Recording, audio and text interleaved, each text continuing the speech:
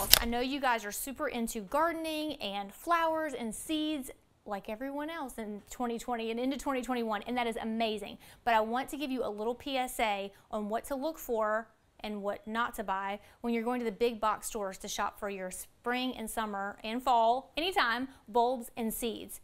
So when you go into the big box store, you're going to see a display like this right here. And it's so beautiful and it's so tempting. The beautiful bright flowers of everything under the sun that you can buy. But let me assure you that 90% of the things that they sell in those beautiful displays do not grow in our area. So I just want to put that PSA out to you as a consumer that when you go in the stores, make super certain that whatever you're purchasing, it will grow here. Google it, you're standing in the store, you have your phone on you, do some research. When you like what it looks like, do some research and find out if it will work in your environment, because not everything they sell there, just because they carry it, doesn't mean it will grow wherever you are. So just a little PSA. Okay, you guys go shopping and be smart about it.